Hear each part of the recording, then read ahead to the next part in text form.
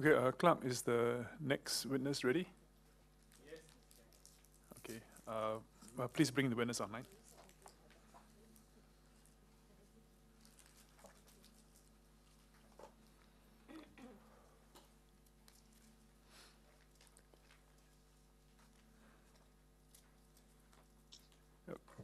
Okay, good morning.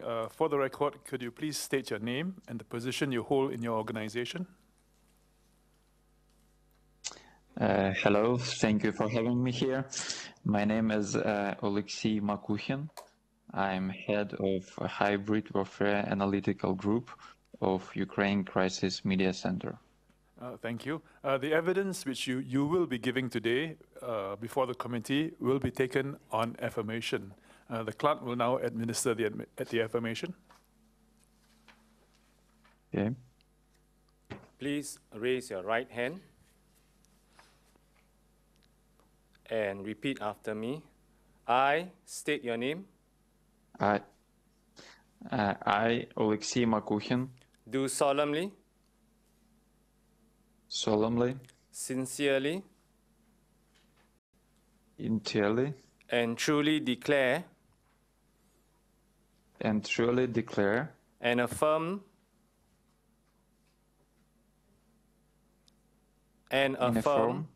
that the evidence which I shall give before this committee shall be the truth, the whole truth, and nothing but the truth. Thank you. Please lower your hand. Thank you. Could we bring the next witness online? Please bring the next witness.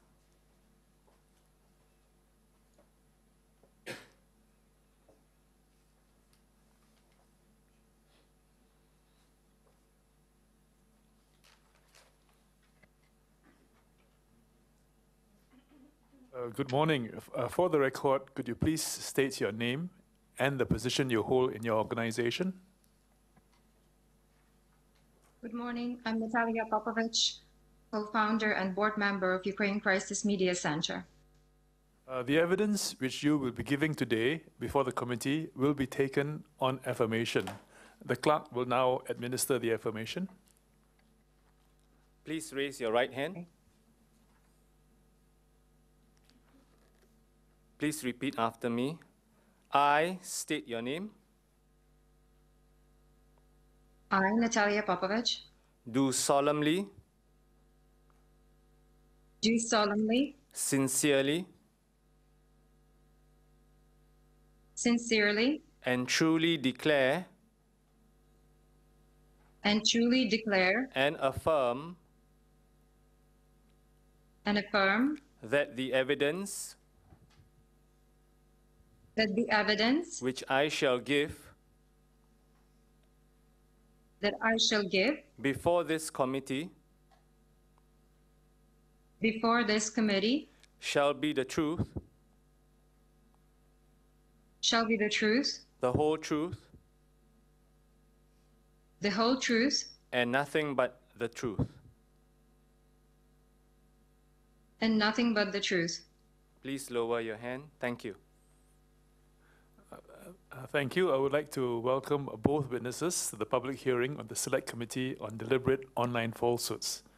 The focus for today's evidence gathering session is for us to put questions to you. Both of you have taken a solemn obligation to answer our questions truthfully, and I will now call upon Mr. Sia Kianping to begin the questions. Mr. Sia, please. Thank you, Mr. Chair. Ms. Popovych, Mr. Makhuhin, very good morning to all of you. From all of us, it's good afternoon in Singapore. First, thank you for your written submission. Good morning. And for joining us at our Select Committee hearing on deliberate online falsehoods. Let me start by saying in your submission and in your evidence that you will present later, there will be specific references that you'll be making about Russia in various disinformation campaigns. I would just like to state up front that the Select Committee will have no specific evidence, but we will certainly listen to your views and your points.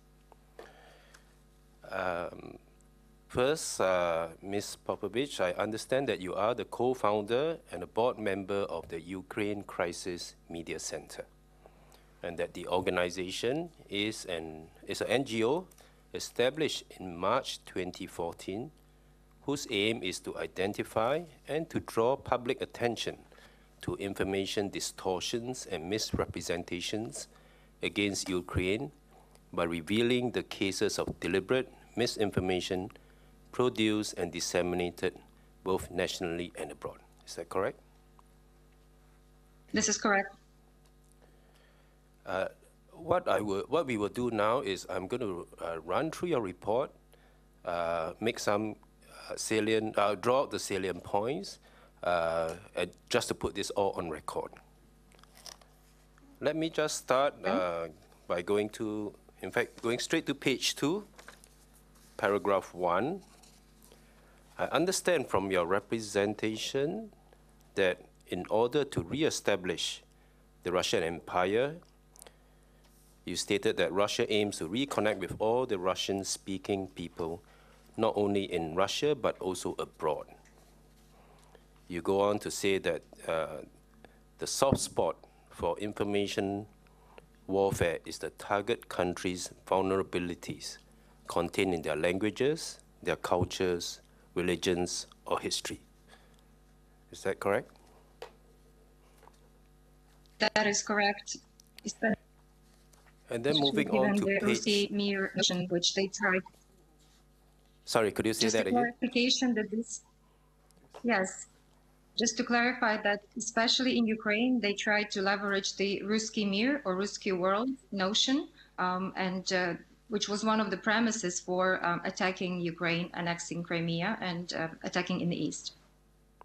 Okay. Moving on to page 3, coming to this part on information warfare. In paragraph 3, you shared that while the West sees informational operations as limited and only appropriate during times of hostilities, Russians view their information operations as perpetual, regardless of their state of relations with any government. In other words, Russia considers itself in an ongoing state of information warfare. In paragraph 4, you shared that the Russian Defense Minister, Sergei Shoigu, has openly acknowledged the formation of an information army within the Russian military. And in the same vein, the current chief of the Russian General Staff, General Valery Gerasimov, has apparently observed that Russia now conducts its warfare by a rough 4:1 ratio of non-military to military measures. Same paragraph, you state that it appears that what makes Russia's information warfare threatening is that the Russians have adapted their information operations for the age of the internet and social media. You also observe that as more and more people rely on the internet and social media as their primary sources of news and information, so have they emerged as the ideal vector of information attack. To page 4, so on the same page, the last paragraph, you said that as technology evolves, so would Russian disinformation, and this could allow the Russians to fight their war at a much cheaper cost, yet potentially more effective. Would that be a fair summary so far? Yes, everything is correct. Okay. Moving on to page 4. In fact, you have helpfully set out an overview of the Russian tactics for their disinformation campaigns. Again, if I could just summarize it. First, they identify and exploit the relevant fault lines in that society, whether in the sphere of race or religion. Next, they plan their distribution outlets to make sure their disinformation reaches the relevant audience. Third, they spread overarching narratives that explain fundamental reasons of the conflict, usually by claiming to uphold liberal democratic ideals.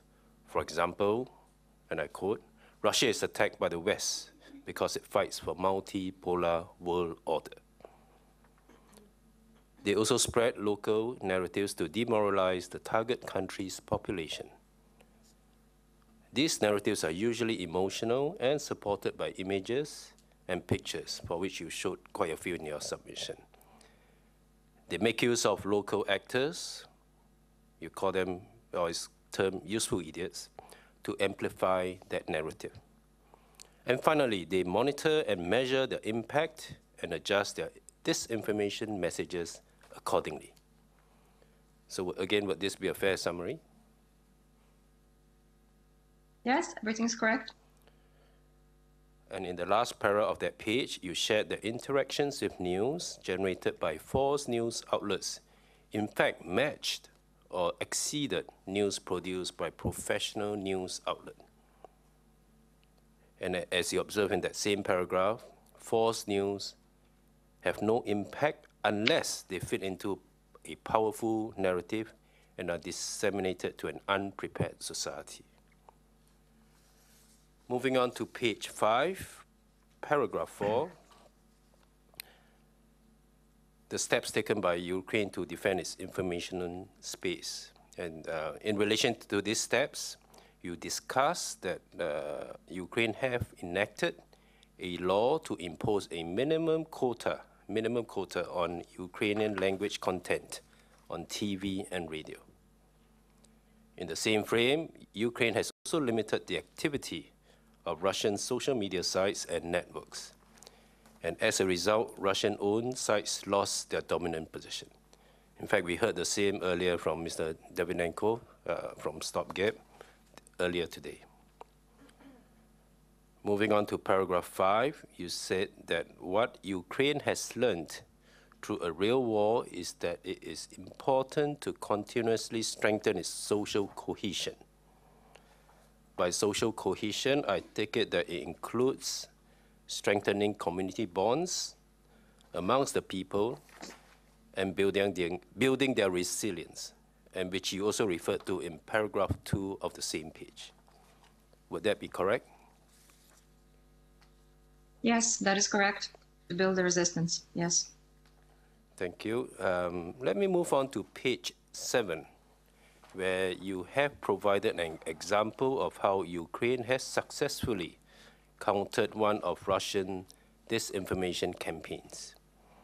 You cited an incident in early 2015 where Russia had spread various disinformation to target and to demoralize the Ukrainian army.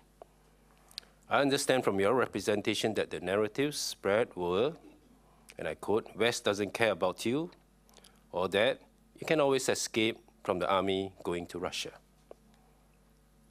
You also mentioned that as a complement to its disinformation operations, Russia also makes use of other non-military measures, such as sending threatening personal messages to Ukrainian soldiers and conducting cyber operations to steal their personal data. And in the second last paragraph of that same page, you describe the steps taken by Ukraine to counter the disinformation campaign. Amongst others, I understand from your representation that the Ukrainian authority, which that is the military, they stepped in and held regular information sessions with the media. Would that be right? That is correct, on a daily basis. That's on a correct. daily basis. Let me move on to your last few pages where you talk about, to page 16, where it comes to recommendations. So based on your experience countering disinformation, you have suggested that it is important to, firstly, formulate or update the definition of disinformation. Second, to change national legislation accordingly to deal with disinformation. And thirdly, not allow sites that spread disinformation to enjoy the treatment of a free media. On this treatment of a free media, can you explain what you mean by this?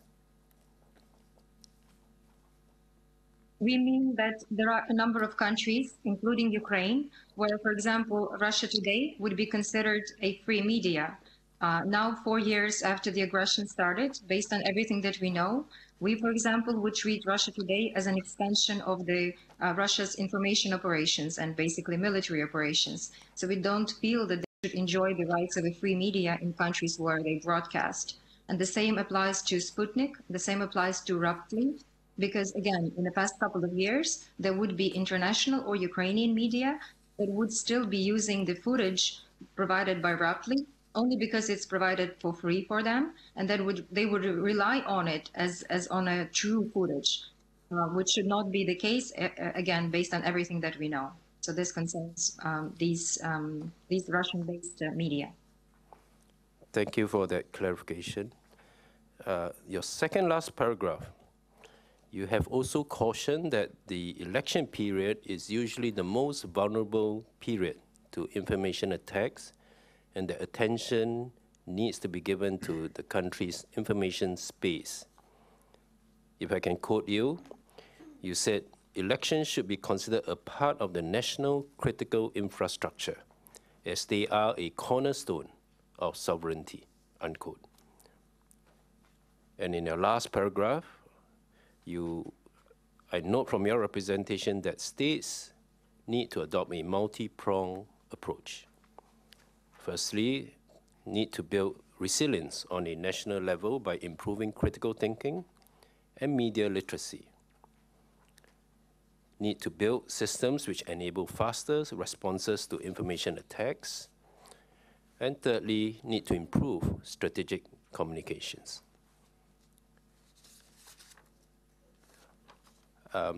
So that is the end of your recommendations. Would that be correct? These are your recommendations. Yes, that is correct. Okay. Yes, that is correct. Thank you. Thank you. Chairman, that's all I have. Thank you very much. Yeah, thank you.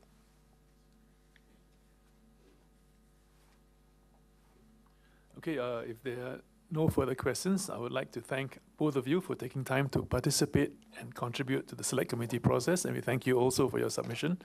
We'll be sending you a transcript of today's proceedings. Please go through it, and if there are any amendments, please make the changes and send the transcripts back to us. Once again, thank you very much. Thank you. Thank you. Thank you very much. Thank you. Thank you.